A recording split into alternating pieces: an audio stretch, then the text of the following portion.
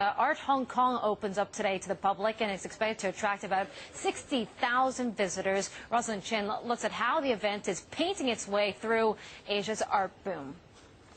Art Hong Kong is one of the city's biggest forums to buy and sell contemporary art, attracting both serious buyers and curious observers from all around Asia. The fair has successfully managed to ride a wave of global interest in contemporary art.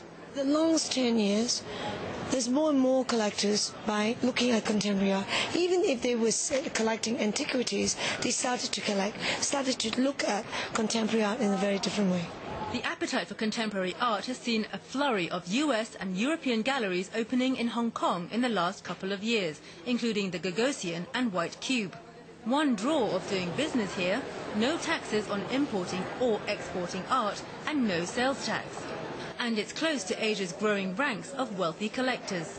When the fair launched in 2008, there were 102 galleries here and they struggled to get overseas exhibitors.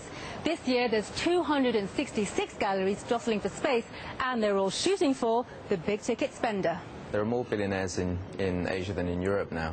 As you say, our audience is really quite broad, so whilst China is a very important part of things for us, it's not by any means the whole story. We have very important collectors coming from Indonesia, from Southeast Asia, and from as far afield as Australia and Europe and the United States. But of course China is incredibly important to us, and there's huge potential there for the future.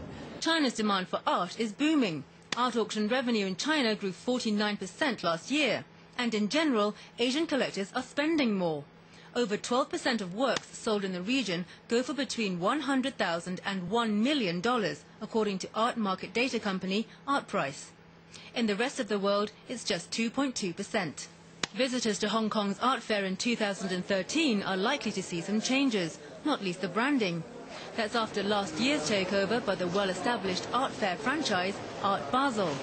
Just another sign of Asia's growing clout in the art market. Rosalind, Bloomberg, Hong Kong.